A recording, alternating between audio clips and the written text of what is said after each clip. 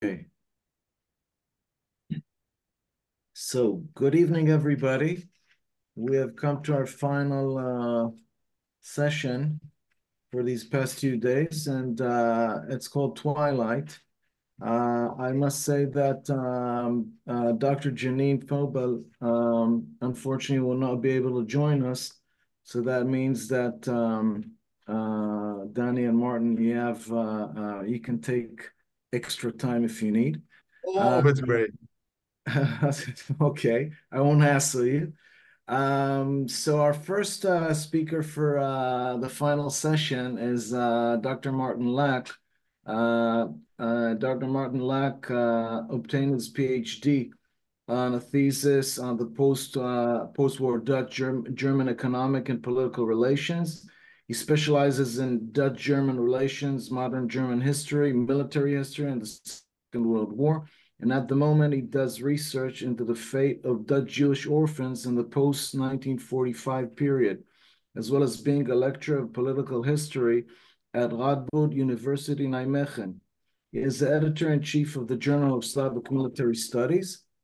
And today, and of course, from the University of Amsterdam, today, Dr. Lak will talk about No Trees is Left Standing, the Battle for Overloon, September till October 1944. Please, Martin, the floor is yours. Thank you, Yaron, for introducing me with those kind words. Let me see if I can indeed share my my screen. It works. Okay. So can everyone see this? Yes. Okay, very good. So it's also nice to see Boaz and Daniela. It's been only a month since we saw each other last time. Great that I have some extra time, although I will probably give most of my extra time to Dan, because I don't want to tie you that much with all these military details, perhaps. So thank you once more for having me.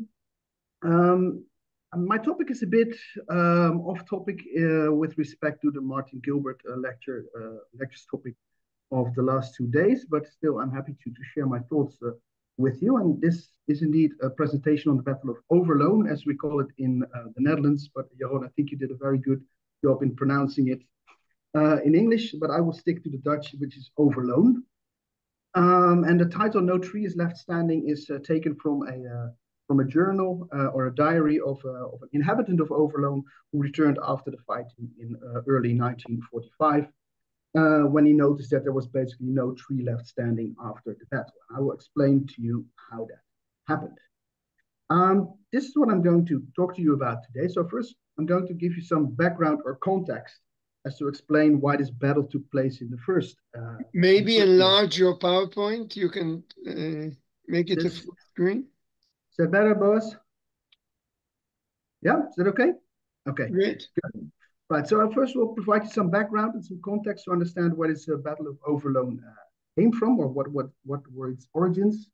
I will try to explain to you why this is often referred to as a forgotten battle, because I imagine that very few of you immediately have a sort of a light going on when the word Overloon is mentioned. The Netherlands, I think, will work, but Overloon is not a town that is familiar to an international audience. I will tell you something about the forces involved in the course of the battle. And I want to say something finally about how we can position this battle around Overloon in the wider context of the Western European theater. So was this really a tank battle on Dutch soil, or was it something else? So that is what I'm going to do today. This is one more quote, and this is from a British officer who fought at Overloon. And he basically describes it as mud, mines, and woods, stiff with enemy all the way. So that basically sort of summarizes the type of battle that took place here in this sort of southeastern part of the Netherlands. Right? So it's important to emphasize immediately that this is not a war of movement, which immediately says something about the possible discussion on whether or not this was a tank battle in the first place. So some background. The battle for Overloon is basically a result of the failure of Operation Market Garden, which I assume is familiar to all of you. The failed airborne landings around Nijmegen and Arnhem, so in the Netherlands, with their initial goal to make a rapid advance through the Netherlands, then turning right in direction of the German Ruhr area. But that operation failed, as you all know. The British didn't succeed in taking the bridges around Arnhem.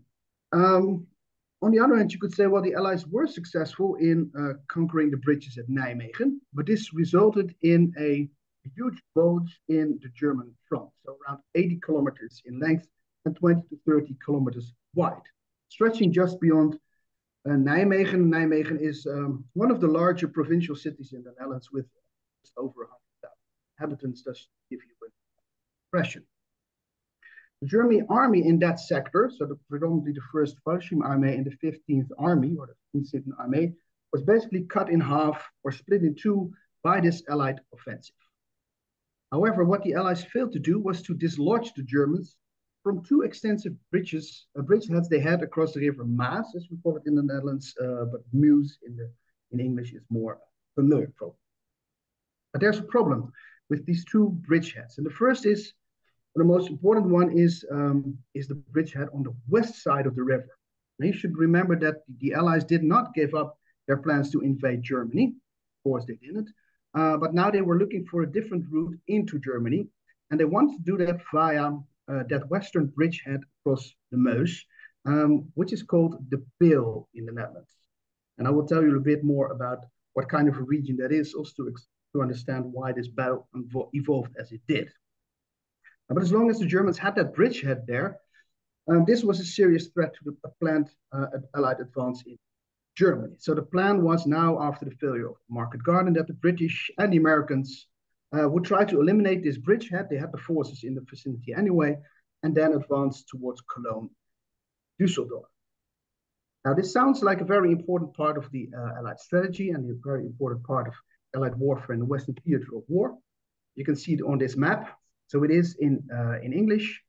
Here to the right, you can see Nijmegen. You can see that the bulge extends just close to Arnhem, but the direction of the attack is southeastern, so to the Maas River, as it's called here. So that is the direction the Allies want to advance, and it's a sizable operation.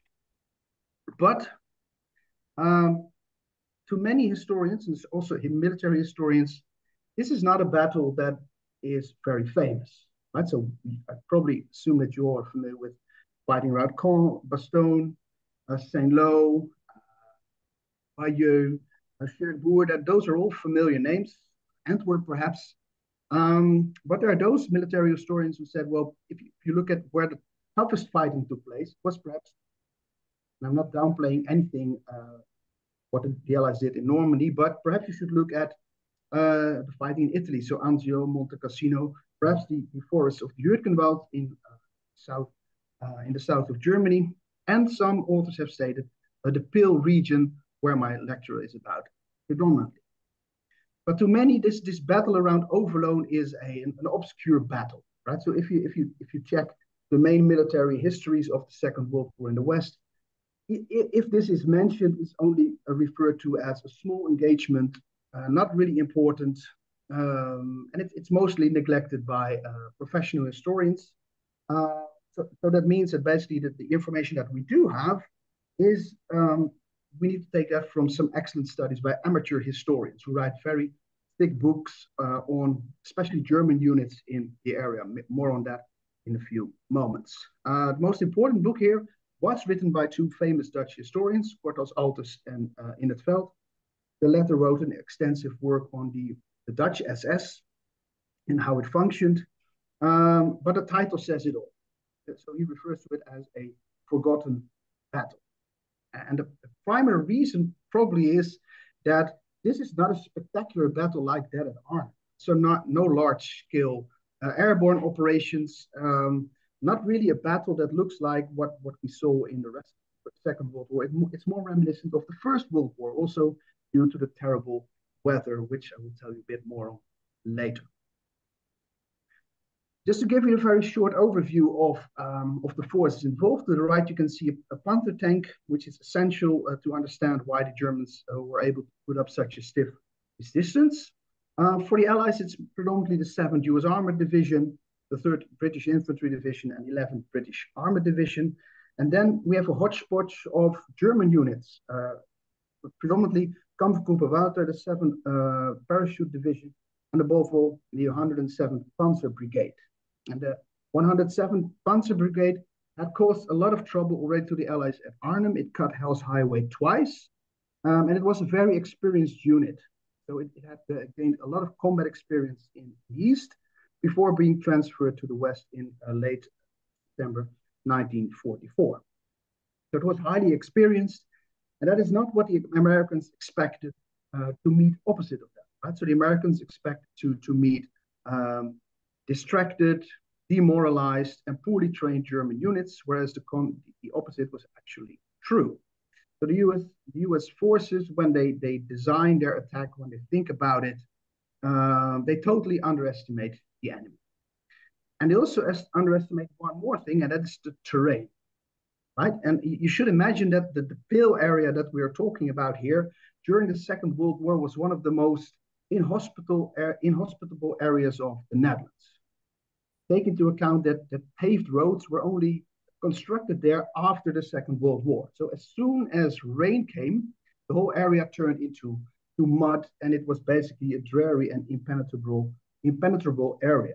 Moreover, there were a lot of woods, and the canals, and of course, the Netherlands is known for all its water, and the canals in this region go from north to south, essentially making them excellent tank obstacles for the Germans to use. And they could use this and did this to great effect because the Germans excelled, we must admit, in defensive warfare. And the natural circumstances basically allowed them to do so. Right? So there were few small rivers in the area as well, but because of the incessant rain, these had swollen to mighty water obstacles. Right? So there are a number of reasons why the first initial attack by the Americans, this is a Dutch map, I'm sorry, but it basically says battle for Overloon, the American attacks from 30th of September till 7th of October by the 7th Armored Division. And you can see that there is some advance, but that there's also strong German counterattacks.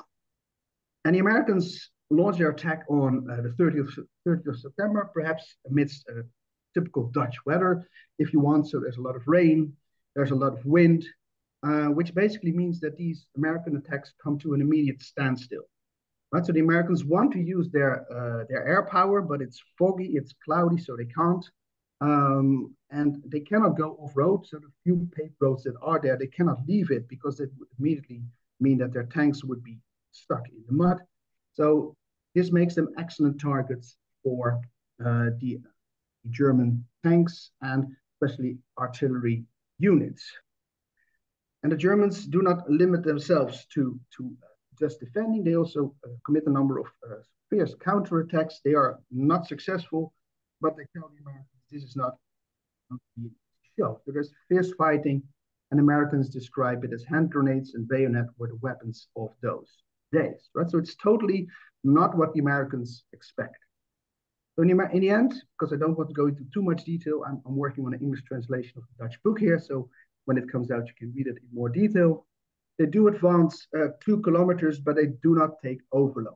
And by the 7th of October, the Americans basically cancel their attack.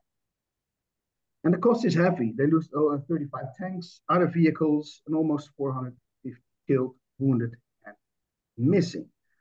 And that is one of the highest casualty rates of American units in the Second World War in the Netherlands. So why is this a failure? I also already spoke about the terrain, but I also spoke about the underestimation. And we must also admit that the Germans made most use of the circumstance that there. They put up quite a skillful defense. Does that mean that the Germans came off lightly? No, their losses were also heavy, especially in tanks. I showed you that image of this Panther tank. This was left behind and was later restored and put in the museum at Overloon, about which a little bit more later. Right, and then the second phase of this battle basically begins, and that is when the British come in and try to take over. So initially they want to launch their attack on the 10th of October. They are now familiar with the terrain. They now know that they have strong opposing forces. So they try to prepare this attack thoroughly, bringing in new reinforcements and above all, a lot of artillery. And in the end, due to the fact that the weather is bad, they need to postpone the attack until the 12th October. And this is what the British call Operation Constellation. Constellation is the part where they attack. Overloon, Operation Aintree, is the broader strategic operation in the direction of Cologne and Düsseldorf. And Aintree is, I think it is named after a horse track in London, if I'm correct. So the British take over, and they also come to the conclusion, well, this is not the Netherlands that most of us had thought it to be. It was a far cry from the land of tulips and smiling burgers that many had imagined it to be. But the British basically tried to prevent casualties. Well, how do they do that? They rely on artillery. And on the 12th of October, they launch their attack by a bombardment of over 100,000 shells at Overloon. Right? So they basically blow the whole village to pieces. And they use a fire roller or steam roller for that. So every 5 minutes, they shift the fire 100 meters further towards Overloon. And despite very heavy casualties, the British take Overloon at the end of 14th of October, right? Does it mean that the battle is over and that the British now have a free pathway into Germany? No, they still have to take Venray and Venlo, which will also cost them dearly. But the Battle of Overloon basically ends on the 14th. This is an image of Overloon when the British advance. It's a familiar picture. You see two Churchill tanks here passing the Catholic Church here. You see a number of graves still in background and British soldier. And this is what was left after the battle. So this is again a German Panther tank. As you can see, the sign in Dutch reads, access denied, war museum to the right. So once the Second World War was over, a museum was built on in this area. It used to be the National War Resistance Museum, and now I think it's it used to be the Liberty Park, and now it's the National War Museum. And if you go to the Netherlands, and if you are close to Overloon, which is really a very small city, so you can bypass it very quickly and easily, I highly recommend this museum. This panther that you actually see here in the picture has been fully restored and now at display in the museum. Now then I want to turn to a final question. So those that have written on this battle have often portrayed Overloon as the only tank battle that ever happened on Dutch soil. Right? So when the Germans invaded the Netherlands in 1940, in May, they did meet fierce resistance, but the Dutch, as you probably know, didn't have tanks at all in 1940, so there could not be any tank battles in that invasion. And this, especially the American part, has been portrayed as a tank battle. Now, I think, and that is basically what the authors of the book that you can see on the right claim, we can question this to a large extent. And so it's only, if you want to call it a tank battle, it's only to some extent true. Right? So you could say the Americans, they do use their tanks and they do try to use them in a classic tank battle, but it's not the case that there's a lot of tank-to-tank fighting. It's above all infantry and artillery against tanks, and that's also applying to when the Germans use their tanks to initiate counterattacks. Right? So if you want to call it the tank battle, it's to some extent true for the American attack, but the British attack is much more cautious. It's much more infantry advancing and then being supported by tanks. It's not geared towards tank battle as such. And Dylan and Swart, two of these amateur historians I mentioned earlier, and with all respect that they earn, basically say this is no tank battle at all. It's not a classic tank battle where you have two sides operating large numbers of tanks and clashing head-on. That is not what happens here. And as such, I would say it fits into a larger pattern of warfare in the Western theater. Also in Normandy, there are relatively few tank versus tank engagements.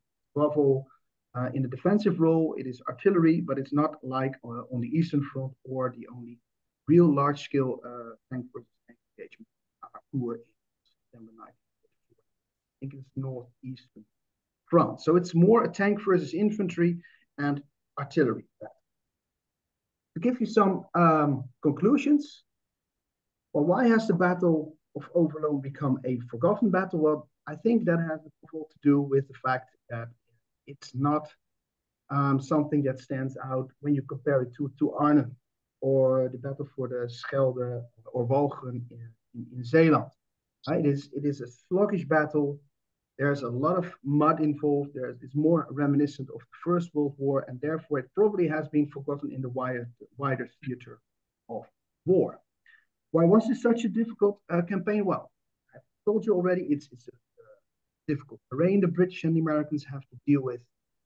It is the tough German opposition, and it's also the underestimation of the opponent and the lackluster preparation. That being said, I don't want to take away anything of the efforts that the Americans and the British put into the fighting here at Overloon. It's probably also the reason why it has been forgotten. This battle should be seen basically in a more larger strategic framework. Right? The British were not, and the British and Americans were not necessarily geared towards liberating the Netherlands as such. Liberating the Netherlands was part of the advance towards Germany. That's probably also the reason why the Allies were ready to take such high casualties. The British also lose around a sixth of all their casualties here in the Netherlands. But it did give them a vital stepping stone or bridgehead towards for the final advance into Germany in early 1945. But I think that it has been forgotten has to do with the fact that there was no glorious victories to celebrate. Everything was wet, misty, and sickening. So it was not this, well, glamorous, if that's a correct word, battle that we saw at Arnhem or in Normandy. It was more reminiscent of the First World War, and it probably explains why it has been forgotten. Finally, was it a tank battle? Most recent historians would say it's not. It's more a tank versus artillery battle with the infantry playing the major role. And I hope that I have made a bit clear to some extent as to why this battle has gone into oblivion, so to say, in the larger military historiography. Second. Thank you for your attention. Thank you very much, Martin. I will stop sharing. That's it. Thank you. Thank you very much for a fascinating lecture.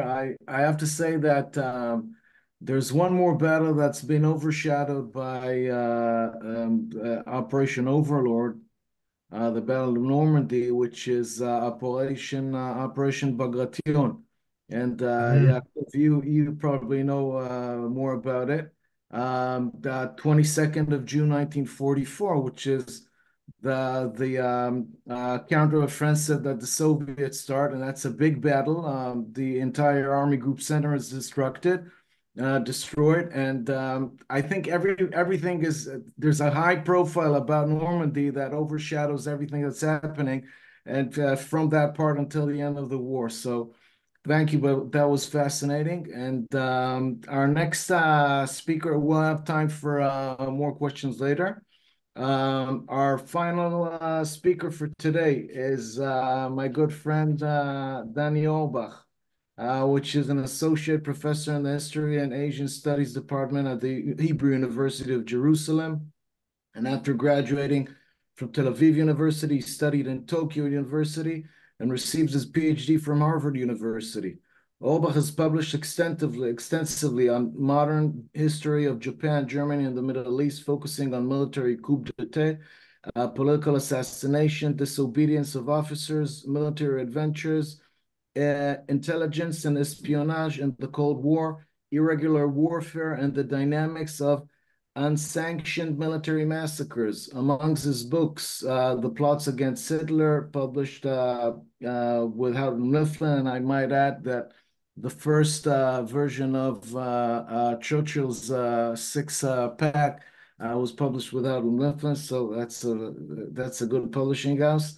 Curse on This Country, The Rebellious Army of Imperial Japan, Cornell University, and Fugitive, History of the Nazi Adventures During the Cold War in Pegasus and Hearst. Orbach is currently, his current research project is Punishment Behind Japanese Military Brutality, and is a long durée history of Japanese war ethics, laws of war, and attitude towards enemy civilians from 1868 to 1945, and it was accepted to publication with Hearst. So today, Professor Orbach will speak about the rubbish heap principle, Nazi identity after 1945. Danny, the floor is yours, please. Thank you very much, Yaron. I'll just share my screen. Just a second. You see my screen, right? Yeah. Yeah. In Israel, we often discuss the question of who is a Jew. Today, I want to provocatively discuss the question, who is a Nazi? Or what was Nazi identity constituted of after 1945? And this is based on my larger project that Yaron mentioned, my book Fugitives, A History of Nazi and Mercenaries During the Cold War. My main takeaway, which I'll try to prove today, is as follows. The rubbish heap principle, what I call the rubbish heap principle, I would try to argue and convince you that after 1945, there were no Nazis in the pre-war and wartime sense of the term, because it was impossible to be a Nazi in this sense. Circumstances did not allow. And that goes even to the people who define themselves as neo-Nazis. And yet, many Germans preserve different aspects of Third Reich political culture. And now to the details and the arguments. There are several historical views of continuity and change after 1945, and I don't try to make a full survey of the historiography, only several key views. Of course, in his famous book, The German Dictatorship, Karl Dietrich Bracher wrote that Nazism did not begin in 1933 and it did not stop in 1945. And Bracher made a very interesting choice, historiographically speaking, to continue his book on the Third Reich until the mid-50s, elaborating on the neo-Nazi parties that were active after the war, especially the Sozialreichspartei, the Social Reichs Party. If you look at the press in the 1950s and the 1960s, the international press, the English-speaking press, the French press, and notably the Israeli press, you'll see a recurrent theme of a fear that a fourth Nazi Reich is in the making. And West Germany is some kind of a host for a resurgent Nazism, and it's only a little while before German revanchism will come back again into the fore. And these prophecies of Fourth Reich were really, really, really common. From the Israeli point of view, if you will read the speeches of Menachem Begin, the leader of the Israeli opposition at the time, who was very anti-German, you will see this theme coming again and again. This was a prevalent fear. And this fear was based on a very real fact. The West German establishment, and I don't speak about East Germany now, which is a different story, the West German establishment was full of Nazis. Some of them relatively senior people in the Third Reich, many of them war criminals. That was true in many post-war West German institutions. By the way, the institution where the largest share of former SS and Gestapo criminals were the Federal Criminal Police. But it was true in the intelligence, it was true in the army, the Bundeswehr, it was true in the foreign ministry, it was true even in the Verfassungsschutz, the internal intelligence, and virtually in the judiciary, virtually every West German institution you look at. So onlookers viewed it, this preponderance of Nazis in West Germany, and they concluded that Nazi resurgence is a matter of time because the entire apparatus is filled with Nazis. But, and this is a big but, these Nazis who filled the West German political system didn't really lead or try to lead a Nazi policy. They led a democratic pro-Western policy. And a more interesting issue is that, Germany was full with former Nazi supporters and loyalists, millions and millions of them. They could vote in the elections. The ballot was secret in West Germany, just like in any other democracy. At least until 1954, there were neo-Nazi parties that operated quite legally, like, for example, the Social Reichspartei. And most former Nazis did not vote for these neo-Nazi parties. They voted for democratic parties. And that begs an explanation. It's very intricate tension between continuity and change among the people who are Nazi loyalists and even among the people who defined themselves as Nazis after the war. I want to begin it with a very provocative and interesting example, which I discovered in the course of my research. In 1954, the main neo-Nazi party in West Germany, the Social Reichspartei, SPR, was illegalized in West Germany, and their leaders escaped to Cairo.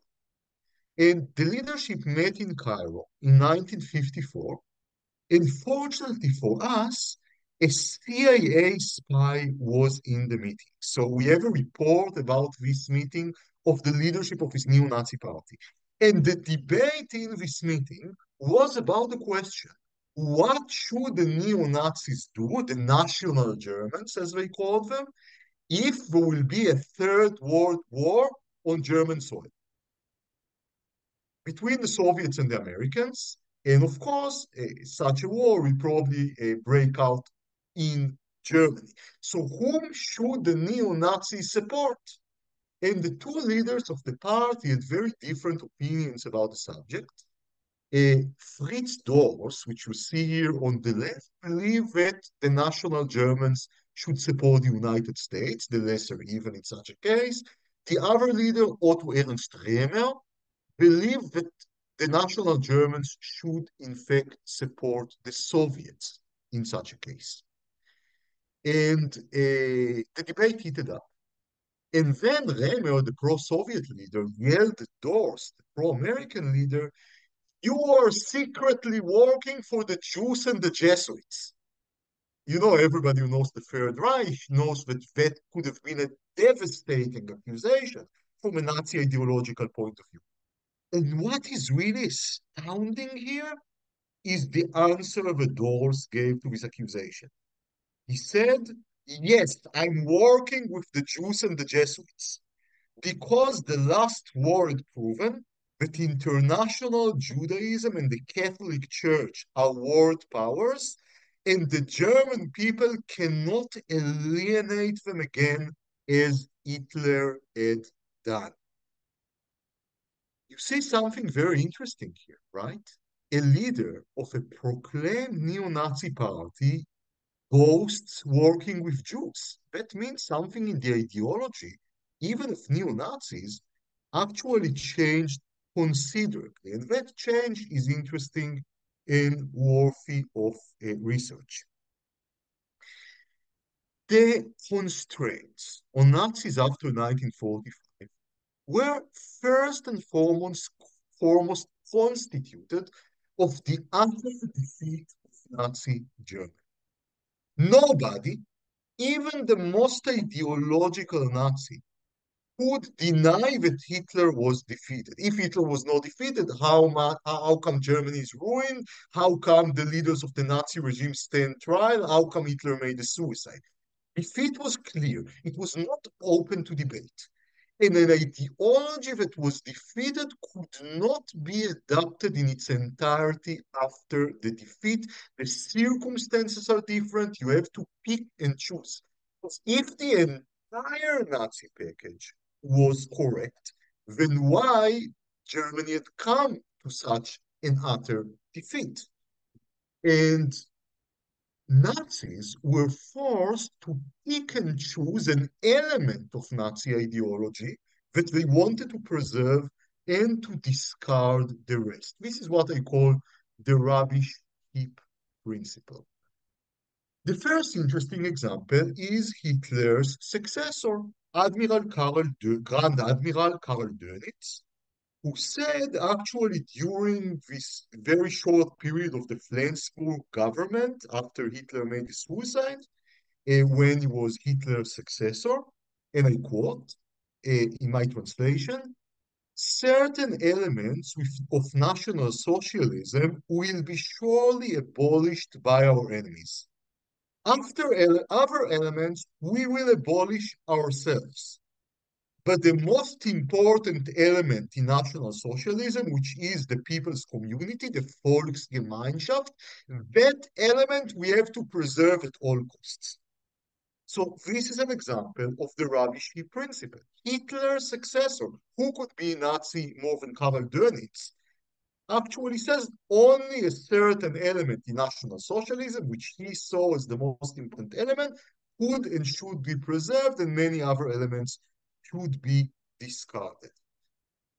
Of course, when the Cold War began, Germany was divided, and former Nazis and neo-Nazis in West Germany had to make a difficult choice about what to preserve.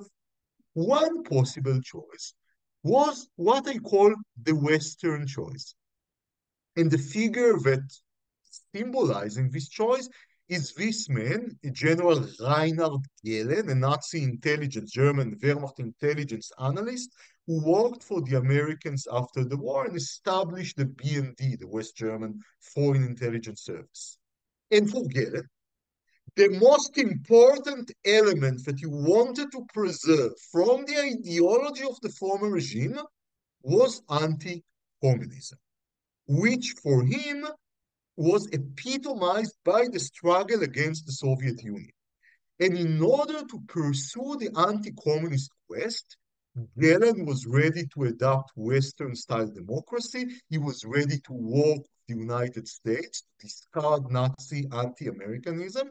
And very importantly, he actually fired one of his officers, sacked one of his officers who was overtly anti-Semitic because Galen concluded that this will not be palatable for his American partners. So in order to preserve anti-communism, he was ready to discard Nazi aversion to democracy and to the West, and even anti-Semitism. And that was one choice, one possible choice that actually most former Nazis in West Germany made. Choosing anti-communism, discarding the rest. For Galen, by the way, anti-communism was even more important than German nationalism. Because he once said that if Germany will be united under the communist banner, he will go to the United States and fight along with the Americans against this united Germany. Other former Nazis made a very different choice. For Otto Ernst Remer, whom we mentioned, aversion to the West and anti-Semitism were the most important components of the former Nazi ideology. And these components, he believed, should be kept. Anyone who knows the history of the abortive coup of July 20th, 1944, I wrote an entire book about it, knows that Otto Ernst Remer was the Wehrmacht officer who actually put down the coup, so was a hero in neo-Nazi circles. And he believed that the West is the real enemy of Germany because the West is aligned with the Jews, and therefore he was ready to serve the Soviets in case, at least, of a war between the Soviets and the Americans on German soil. And actually, many other former Nazis, including SD and SS officers, served the Soviet Union as models inside West Germany, discarding anti-communism, but embracing the Nazi anti-Western bias. It usually went along with a very strong sense of anti-Semitism. But there were other choices. During the early 1950s, There was a very interesting movement of former Wehrmacht officers and self-avowed Nazis called the Ohne mich Bewegung, the Without Me movement.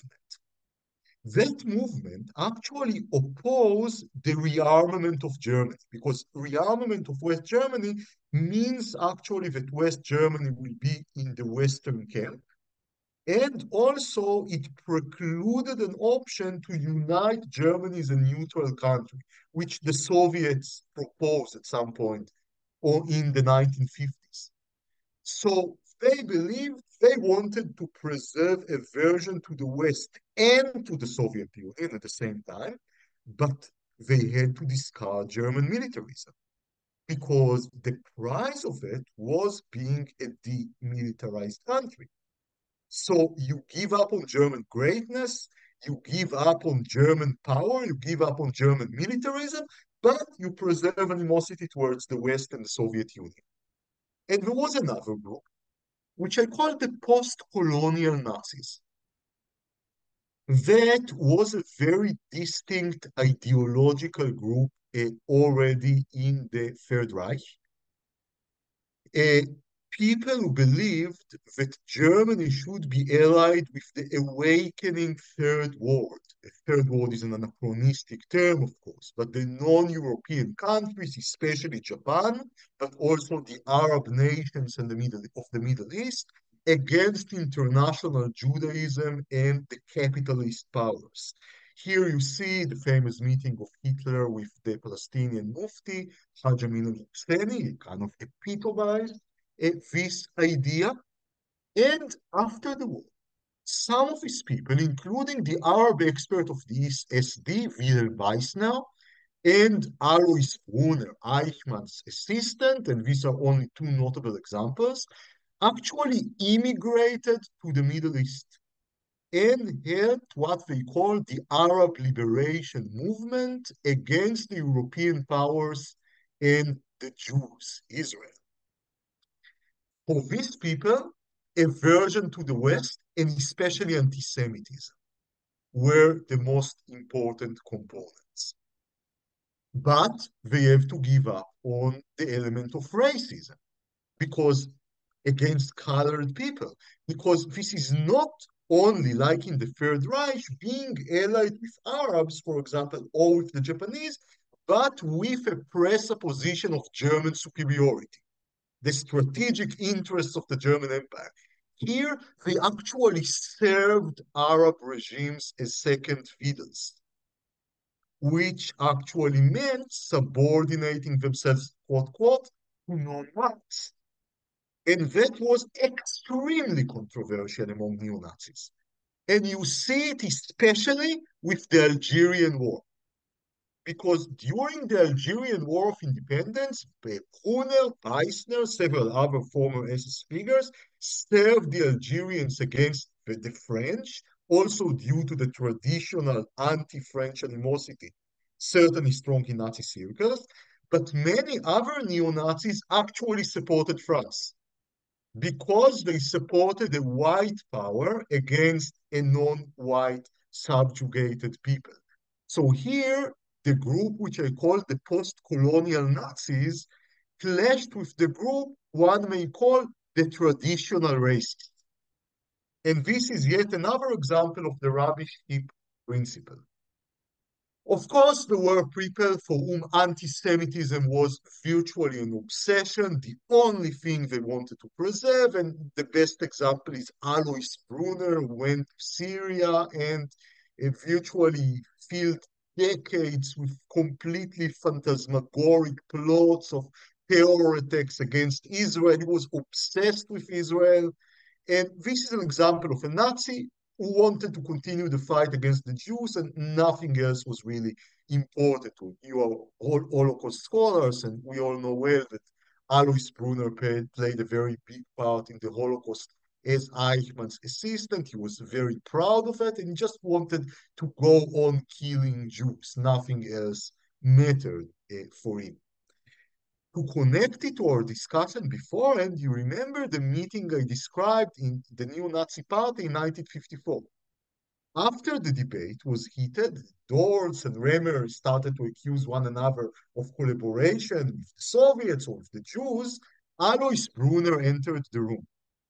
And then Dors, the pro-American leader who admitted he was working with Jews, closed the meeting. Said, with this swine, I'm not ready to speak. He's intolerable for our allies. Because even a neo-Nazi leader who wanted to collaborate with the Americans knew that such an anti-Jewish figure, such as Alois Brunner, is kind of out of the question. And he was not ready to even speak with him or to let him participate in the meeting. Of course, there were many people who chose nothing, who were completely cynical, they were devoid of a country. I deal with these people at great length in my book, Fugitives. This is a perfect example. Wilhelm Oettel was active in Austria, and these people were mercenaries who virtually worked for anybody who was ready to pay, the United States, the Soviet Union, usually for everybody at once, as double agents, and they were intelligence peddlers. They had no ideology. They were cynical about everything. And that was also a choice of many former Nazis. After mapping these choices, a few notes about the powers in the Cold War and how they coordinated with Nazis who navigated this map. The CIA looked for allies in Germany and in Eastern Europe. The Americans, as we all know, in the late 1940s, the early 1950s, knew very little on the Soviet Union. And one of the best ways to gain intelligence on the Soviet Union was to collaborate with people who have just fought the Soviet Union, which means Nazi intelligence personnel. And these two men, Alan Dulles, the mythological head of the CIA on the right, and James Critchfield, who was his CIA man in Germany, believed that it's safe to collaborate with former Nazis because they are surely anti-communist. So their implicit assumption was that according to the rubber sheep principle we just defined, former SS and SD people, even criminals, surely chose the anti-communist component of Nazism, discarding the rest. But of course, they were deluded. They had many blind spots, and for several reasons. First of all, not all former Nazis picked the Western choice, even if it seemed they did. And the intelligence services of West Germany that worked very closely with the CIA were in fact riddled with Soviet moles, most of whom were former Nazis, who actually hated the West more than the Soviet Union. So actually Dulles and Critchfield overemphasized the importance of anti-communism among former Nazis. There were many charlatans and intelligence peddlers who actually changed sides in the Cold War very often and worked with everybody as double and triple agents. The Soviet most proliferated. And the worst thing that problematized the strategy of Western intelligence in West Germany is that the CIA then and now, by the way, is very, very bad in foreign language expertise. And as they didn't know German, they didn't know Russian, they didn't know Eastern European languages, they were too dependent on their former Nazi sources that often really fooled them and sold them warm noodles as intelligence. I just want to give you a very amusing example that I saw in the documents to show you how much their German was basic. They intercepted a letter of Alois Brunner from Syria. Alois Brunner was at the time an arms merchant, and he wrote, I'm waiting for my friend to return from Qatar, from Doha, and then we will speak about the cement factory. That was what was written in the letter.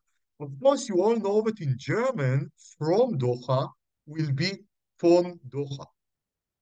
And then I see a note of the CIA analyst. We don't know a Nazi named von Doha, but we are still looking for this person. Just to show you their lack of expertise and how much they were dependent on their dubious sources, especially in the first years of the Cold War.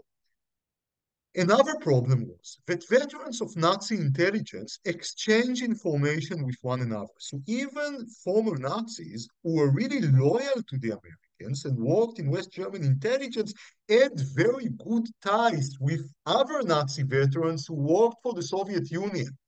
And they often exchange information. So it was like a computer network contaminated by views. Information kind of leaked to the Soviet Union very quickly and in huge quantities.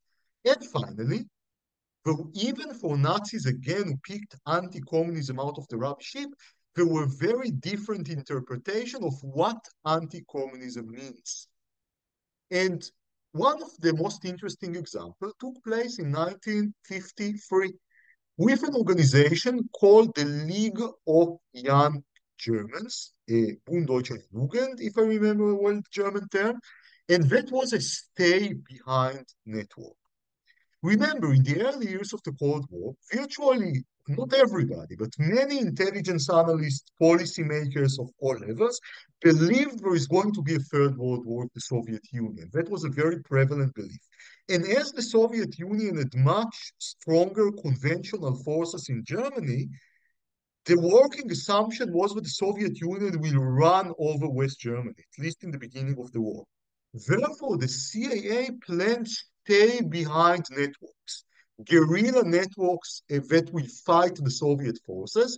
One of these groups, the League of Young Germans, that was composed of former Nazis, again, people who chose anti-communism out of the rubbish heap and were completely ready to work with the United States. The only problem is that they define communists in the Nazi and not in the American way.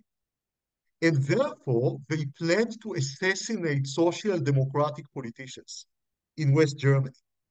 And when it was discovered, it was a huge scandal, very embarrassing for the CIA. Another issue was that often Nazi prejudices leaked in to German intelligence through these former Nazis.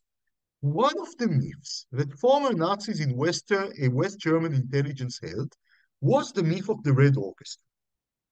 We all know from the Second World War that there was several espionage cells who worked for the Soviet Union, which post facto the Gestapo called all of them the Red Orchestra.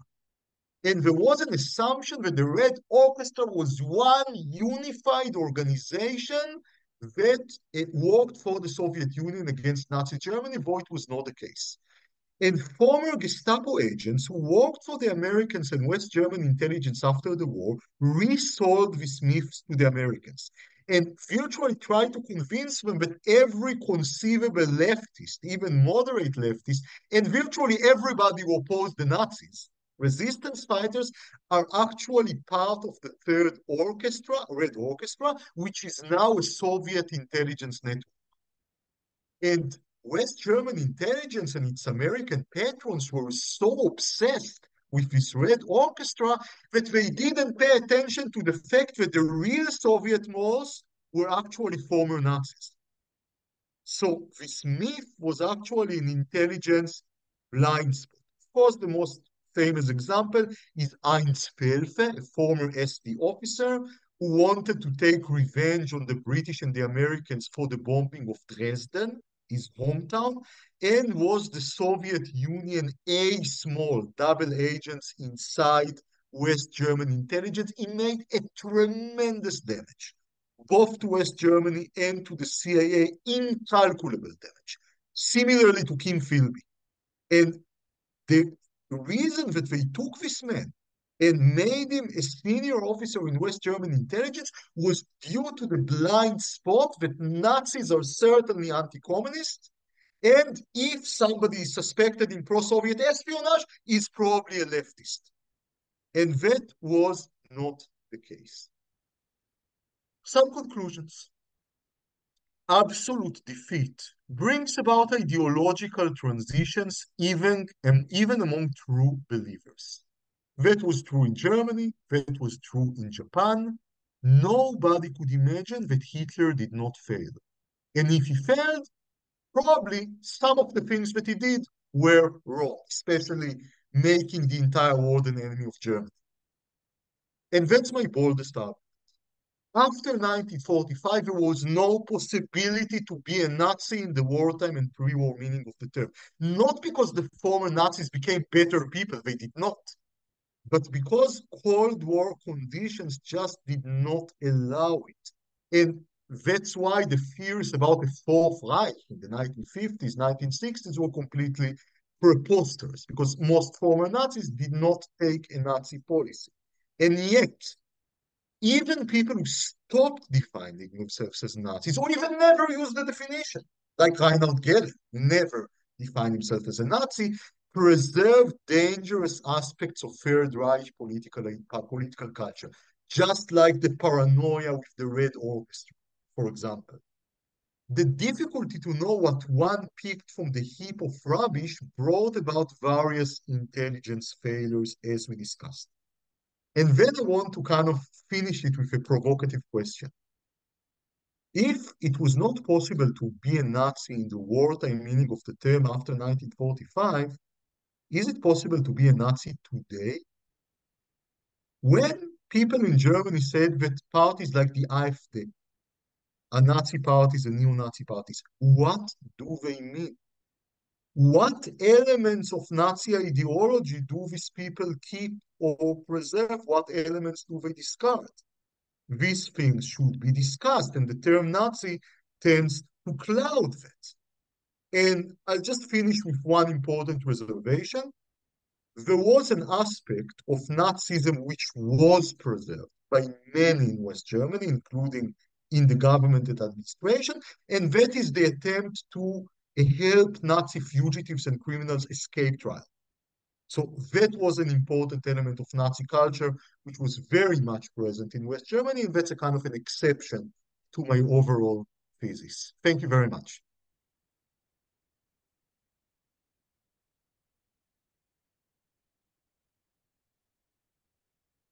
I just stop sharing the screen.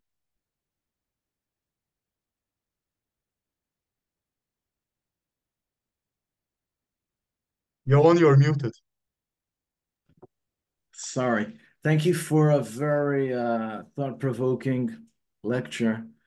And I must say, for me, the most striking part of it was the meeting in Cairo in 1954, where they're speaking about what will happen if there will be provoke a third world war. So wishful thinking about their power. And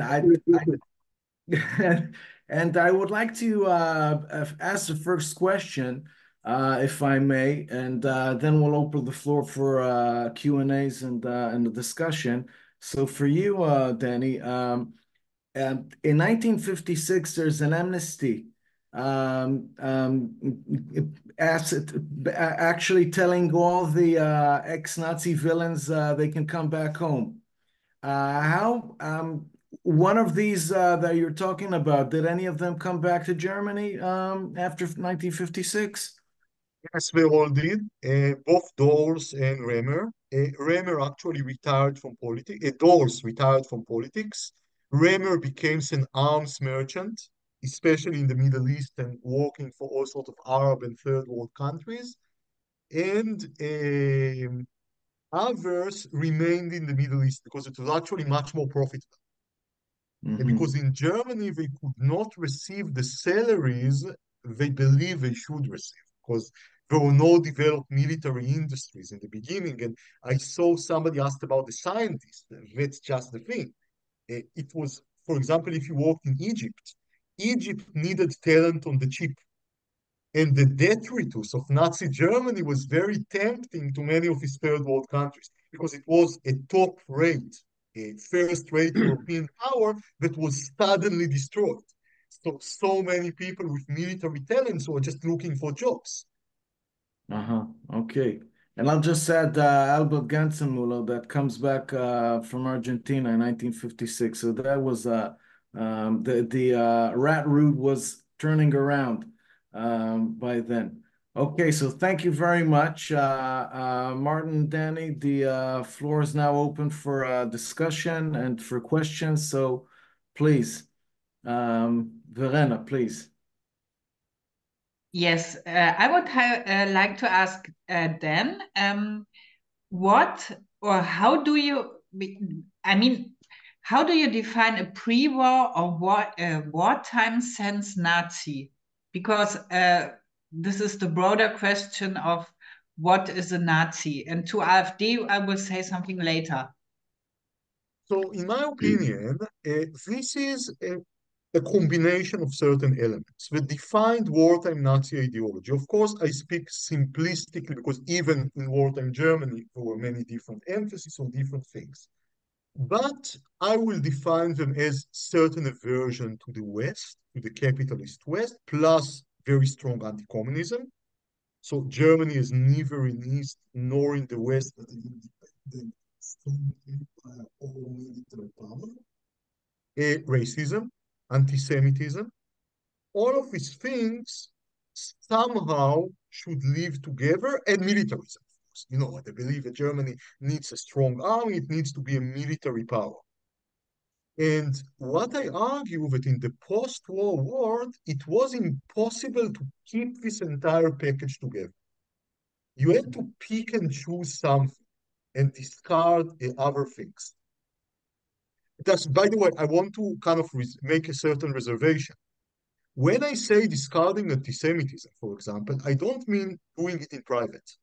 Somebody could be still a fanatical anti-Semitism in his private life and conversations.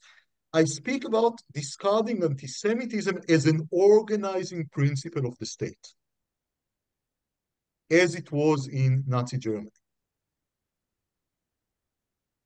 So there is a distinction between the political level and the private level, of course. Definitely. Because in private, a person could believe anything, right? But these people were political people.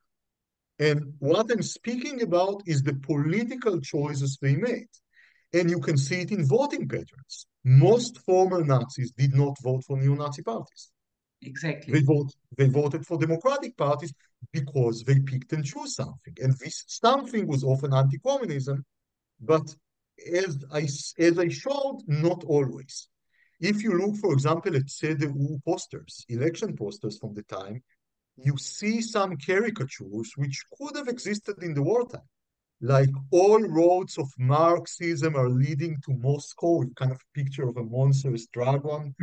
Therefore, vote CDU. But this is one element of Nazi ideology. Okay, we have two more questions, Shoshana and after Yitzhak. So Shoshana, please begin. I wanted to ask you, Dan Orbach, if is the fact that the Jewish Agency and later the State of Israel worked with former Nazis was one of the reasons why it was so common and legitimate to work with the American felt free to work with ex-Nazis. I don't think that the Americans needed any legitimation from Israel at the time. The Americans did it actually before Israel was even established, and Israel was... No, but the Jewish Agency immediately worked with ex-Nazis in the Brecha. The first that I didn't study, the first example that I know for certain that I studied is the cooperation of not the Mossad, the predecessor of the Mossad, Mamad, the Department for Political Research in the Israeli Foreign Ministry. What In date? 1949. 1949. Worked with Walter Rauff, who was actually one of the vilest Holocaust perpetrators, the inventor of the gas vents, who was mad on Syria because the Syrians virtually kicked him out. So he was ready to give intelligence to Israel. It's not completely certain that his handlers knew about his involvement in the gas vents, but let's say they were not keen to ask and to explore. In such things, ignorance is bliss. So they kind of closed their eyes. In fact, what I think I'll try to put kind of a rule of thumb here.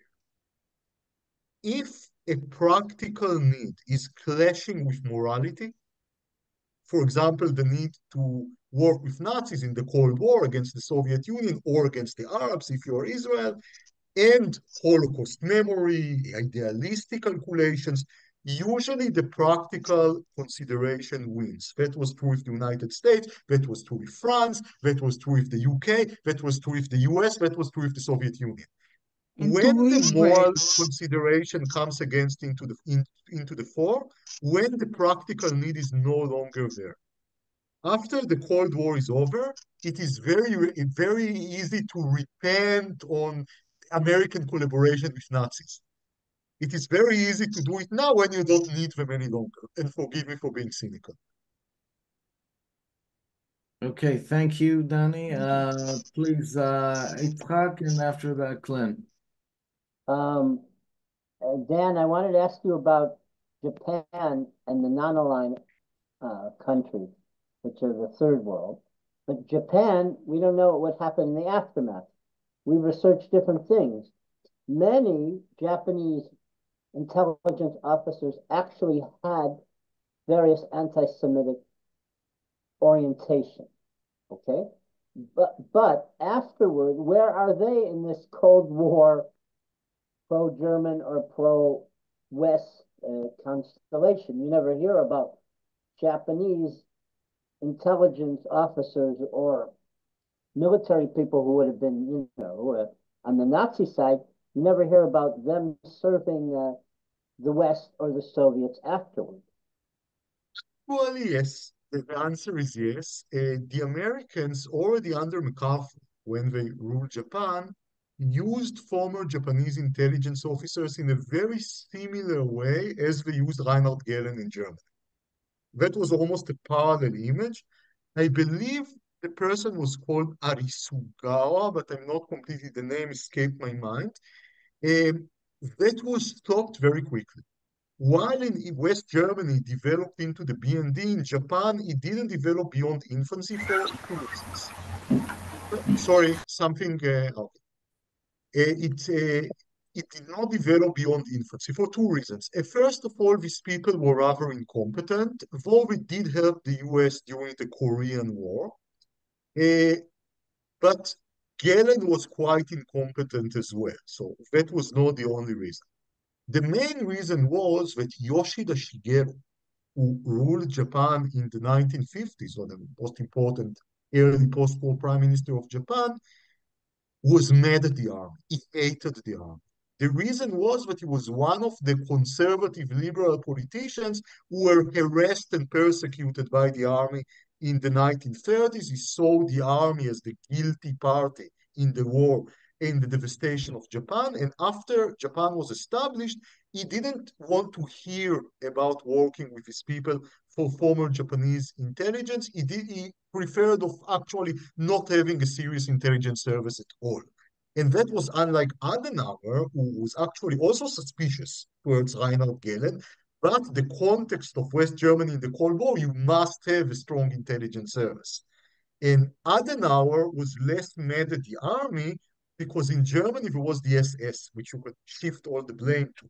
In Japan, there was no SS, right? The army was also the SS. So you couldn't excuse the army in Japan as the Wehrmacht was excused in West Germany, in the dominant narrative.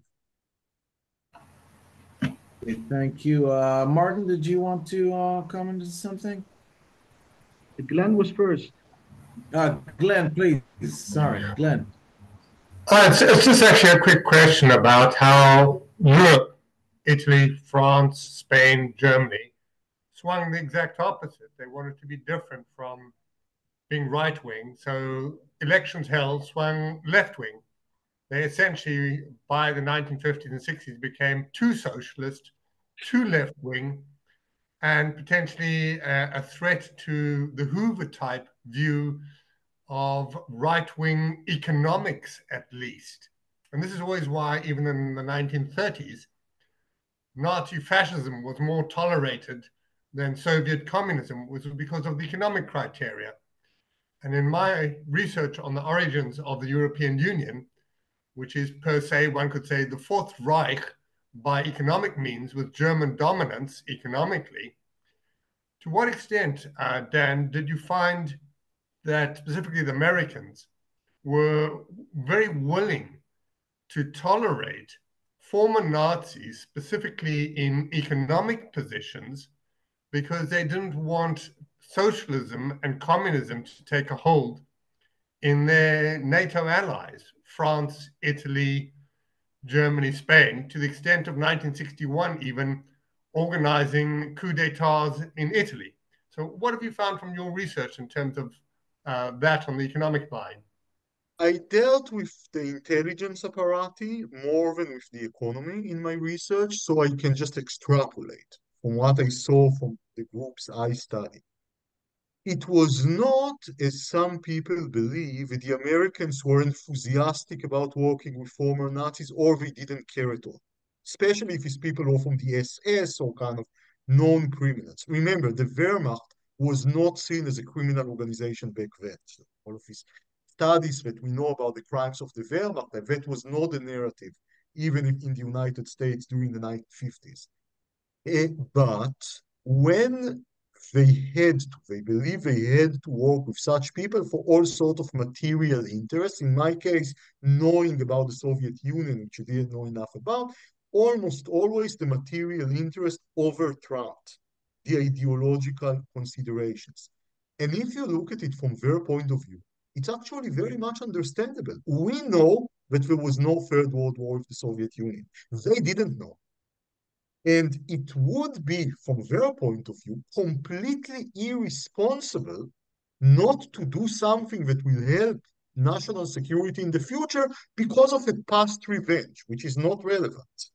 And you see it also in the case of Israel. So what can, the security of the state is more important than even from the Holocaust, which was way more important in Israel, of course, than in the United States. About economics, I think it was very convenient to overlook the huge contribution of the economic magnates to the Nazi regime and to slave labor and to things like that, though there were some trials. And I kind of began to be cynical about the whole thing when I saw a list of scholarships for students in Tel Aviv University, not in the United States. And I saw the Rupp von Bohlen scholarship for outstanding students in Jewish studies. So, if the Krupp company could be whitewashed and accepted even by Israel, so why not by the United States? Okay, Martin, please, and after that, Boaz. Dan, a very short question. So can you explain a bit more to what kind of Nazis you're referring to here? It seems that the figures you talk about are higher ranking Nazis. And it's to a certain extent, it cannot be a surprise that many former Nazis joined the civil service after the Second World War ended. You just needed them to a certain extent. So can you say something about the lower rank and file? How did that work out in this respect? Or is that impossible to say? I didn't study the lower rank and file. Of course, I studied the people who were the subject of my book, but I think we can follow the lower rank and file in the elections when I mentioned voting patterns. And you see that the two parties that most former Nazis voted to were the CDU and the Democratic Party, the FDP. The second is interesting because actually both actually represented ideological concessions from a Nazi point of view. The Nazis tended to be anti-Catholic, so voting for a party which was the party of the Catholic Church is not a Nazi thing to do, but it is conservative and anti-communist. So again, it preserves what was seen as most important. About the FDP, the people who didn't want to join the Catholic Party, that was a very convenient bourgeois option And again, that's interesting from a Nazi point of view, because in the Weimar years, the Democratic Party was actually seen as a Jewish party, and it was accused of being a Jewish party by Nazis all the time. And again, that's another example of the kind of post-war concessions of people who were Nazis before. But again, I wanted also to emphasize how things stay. And I gave several examples of cultural elements from the Nazi regime that remained. I think we all know here Shlomo Perel, this incredible story of this Jewish boy who posed as a German and passed the war in Nazi schools. He said in one of his many post-war testimonies that even today, when he gave the testimony, I think it was the 1990s, when he hears one of the popular Nazi songs that they learned in school, his heart is moved. So some things die hard.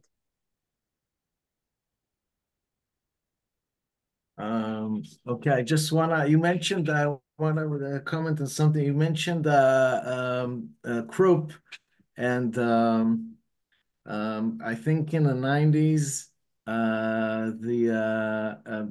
they whitewashed the Krupp name with Ignaz Bubis foundations.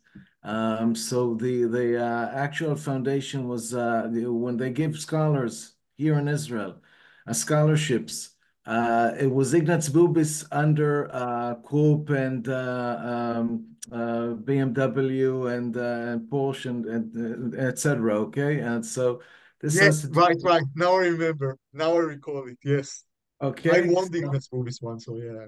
Yeah. And the money came from Krupp, but Ignaz Bubis was the front. So Boaz, please. This is a comment. First, I would say to Martin, I saw there was a correspondence with Glen in the chat. So if you can, what really was the impact of the story Overloon? I mean, why is it important at all? I mean, there was fighting all over the Western Front, and there was a battle of Overloon, and this, the fact that it went bad for the Allies and very hard, what does it mean? What is the impact? This is for you. For Danny, this is more of a comment. When I teach this era to my students, and we see that actually there is a West Germany under Adenauer is a crafting a narrative by which the Nazis can be a part of society, although this is not said. I mean, he can't fight all the Germans. He wants them to choose democracy. So he's talking about the German people, most of them were against Nazis, and everyone is like saying yes, yes. But we see that under Adenauer, if I'll take the Foreign Office as an example, there are more Nazis in the Foreign Office under Adenauer than there were in the Nazi era. People who were registered active Nazis, there are more Nazis in Adenauer's Foreign Office than there were in the Nazi Foreign Office. And I think this is, until their children came of age in the 60s, the whole story in Western Germany is like, okay, we were beaten, so we need to accommodate the fact that it's better to be under the Americans than under the Russians, probably. And Adenauer is a part of this lie. I mean, everyone is saying we are different, and Ben-Gurion is saying this is a different Germany, etc., etc. Some lies are important or useful for, some lies are very important and yeah, this useful was a for lie reconstruction. that enabled Germany to become a democratic country. I mean, it's. I want I to think say something. Adenauer, in the bottom line, if you see Germany today as a democratic country, one of the leading ones in Europe, this is Adenauer's success. But the lie had to be broken by the students of the 60s. This is how I see it. But the parents, they all play the game. Yes, we are now not Nazis anymore, and the Nazis were bad. But generally, that it doesn't mean there was a change of heart or anything like that. It was a everyone was playing the pragmatic game and it worked. So this is just a comment to you. And Martin, you could complete this discussion by saying something about the impact or importance of Overloon. Two things just to answer to both comments. One is that again, the foreign ministry was full of Nazis, but often in the literature it is discussed at length. This ambassador in Egypt was a Nazi, and he did this and this and this in the Holocaust. But usually they find it very hard to prove that he led a foreign policy which was even resembled Nazi policy in the 1950s, because he did not. The second thing is that I want to show the continuity, and this is to share with you a document I saw. This is a report of a German emissary in Israel in the 1950s. And he's trying to explain Israeli internal politics to Bonn. And when he's saying that the Sephardi Jews are discriminated or despised in Israel, he called them Ostjuden. Just to show you kind of these continuities of views about Jews in analysis of Israel in the 1950s. Okay, Verena, please. Yes, I don't know if you ever went to court trials from of these high-ranking guys from the Nuremberg trials, from the lower, the follow-up Nuremberg trials, or in the course of mass shootings, mass killings, and so on. And this is what I wanted to suggest. Check the vocabulary, because I know the vocabulary until I was a child, which vocabulary was used in Germany and not only in my family, which is today it's not used anymore. So I would rather say it's really interesting. No, it's really crucial to define what a Nazi is, because this term is not used in Germany apart from okay, in popular press and in media, it's always used. Yes, but if you want to be a serious researcher in Germany, you would never ever use the Nazi term, because it's from the German lefts, it's from the so-called anti-Germans who say this and this and that, everything is Nazi. And the only people who use it is, of course, the press, and this is different. And if you speak about the AfD, you know what's going on at the moment in Germany. You know, the chairperson of the AfD is using, not by coincidence, quotes from Nazis, high-ranking Nazis. So in Germany, I would not use the term, I use it in English, but he's using the exact terms and quotes. So I would say, yes, it's okay to use this term for this party, but they, of course, don't have an open anti-Semitic agenda. But what they exactly have is an anti-Muslim agenda. And this is why they get all the votes, especially, and this is what you did not mention, in the German former East. Yeah. Because this was a totally different development in the German, in the former GDR. Because what you said about the drawings and the caricaturen, I don't know the English term now, yes, was totally different in the East. It was, of course, not allowed to use anti-Soviet propaganda. Yes. But they didn't have a problem with anti-Jewish stereotypes and so on. And because I know this, because I went through the files from the state security last summer, and this is also interesting, the vocabulary, what they use. Sorry? That's why I want to deconstruct the word Nazi. Yeah, you have to deconstruct it. It's very oversimplifying. What does it mean? What elements from former Nazi ideology are kept and what elements are discarded? If you would have told the Nazi during the war that being a Nazi is being anti-Muslim, that would be something which is very, very strange to say in the 1940s, right?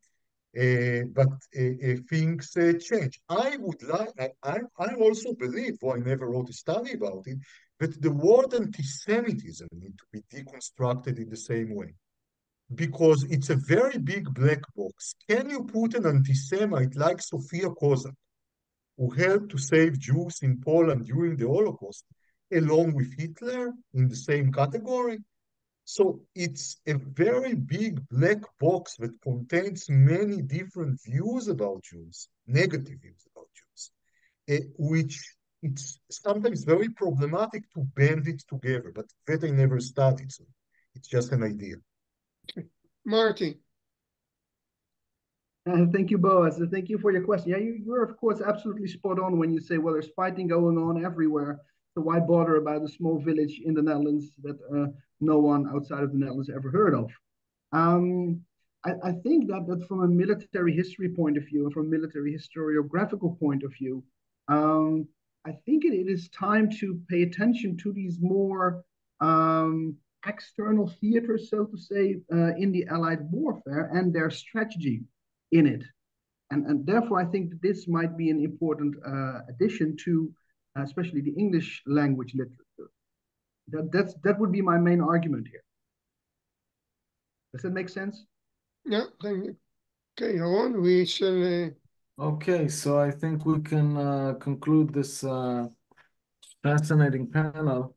Thank you very much, Danny, and thank you very much, Martin, for two very good lectures. I want to say that these have been two fascinating dates. It was a sheer delight to being able to host this conference, regardless of the circumstances. And I can tell you that we had countless debates between us. Should we go forward? Should we wait? But I'm glad we put this together. We had some fascinating panels, as I said, with a lot of new insights today. One particularly, we didn't have the time for a discussion, but I have to say that the children panel, Verena and Boaz, that was tough to listen to. As Boaz put it in words, it was a war against children. And 1.5 million children being slaughtered is a war against children. And coming out of this conference, what we see over and over is that one cannot detach the war from the Holocaust or the war from the atrocities. And just as though you cannot speak of Iron Swords War or the war in Gaza without mentioning October 7th, 2023. And when you practice comparative history of both these issues, you get much closer and a more clear and broader picture that slightly helps us to get closer to the truth, as we all, of course, are seeking. Now, I think this is Sir Martin Gilbert's legacy. He was a pioneer in this field, and as we mentioned yesterday, as Lady Esther Gilbert mentioned, and I want to thank you, Lady Gilbert, for honoring us with your presence. Sir Martin wrote over 80 books. But if I have to pick out one, I'll still go for this one, Auschwitz and the Allies, from 1981.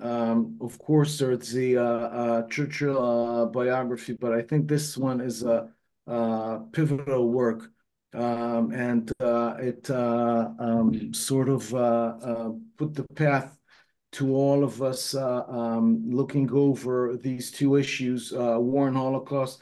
Of course, there was some criticism that Sir Martin didn't investigate into the personalities of the people in Washington and London that did not do enough or were not interested in enough information that came.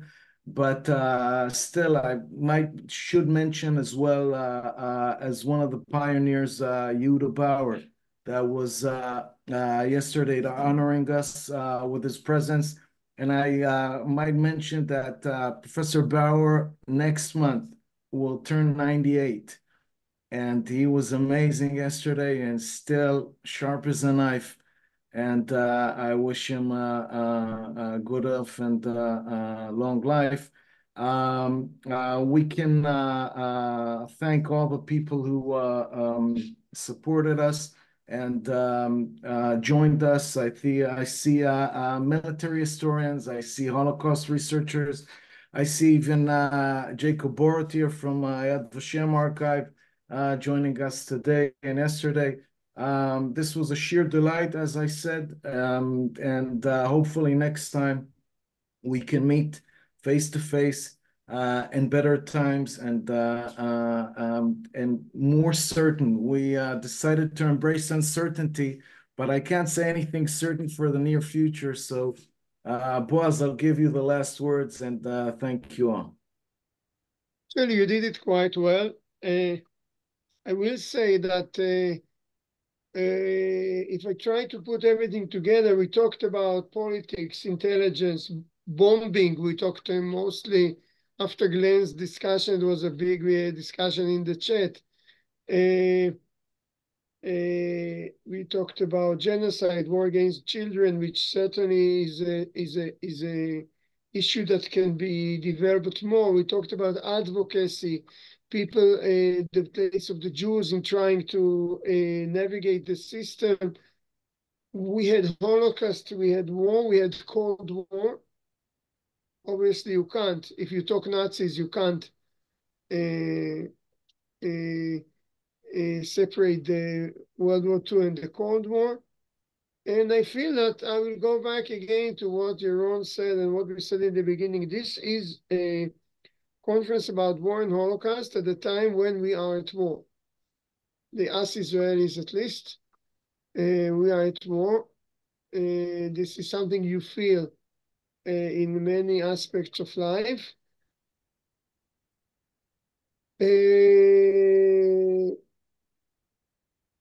Since it has become customary in the Oscars to say whatever you want on the situation, I will say that we are praying for the return of the hostages as soon as possible. And we are praying that Israelis will suffer no more loss, and consequently, neither would the Palestinians. This is something we are living on a day-to-day basis, opening the news in the morning, seeing that another soldier was killed. We see his family, his face, his children. These are, this is not a mercenary army. These are our people, many times relatives, etc. So we really hope for a quick resolution of this battle, return of the hostages, and consequently peace to all. So thank you very much. And we are planning, there is talk of a Barbarossa, a later stage Russian campaign, Eastern Europe conference hour in July. Just you didn't say anything, so I'll just hint to it. But this is in the context of Holocaust and war, this is the next stepping stone. We were talking about something in July about a war in the Eastern, in the USSR. So thank you all. Thank you to the organizers, Yaron, Daniela, and whoever else. Thank you for the chairs, and see you all soon in happier and better times. Thank you. Thank you all. Thank you very much, Daniela, for being the backbone behind this event. And thank you, Verena, for helping us. And Boaz, we did all this while you were at duty with the reserves for 151 days. So we want to salute you and thank you for your work. We're happy you're back. So thank you all. Thank you. We have to be in a hurry with the next event, so I will not be back there again. Okay, goodbye. See you soon. Bye. Bye. Bye. Bye. Thank you. Bye. Thank you.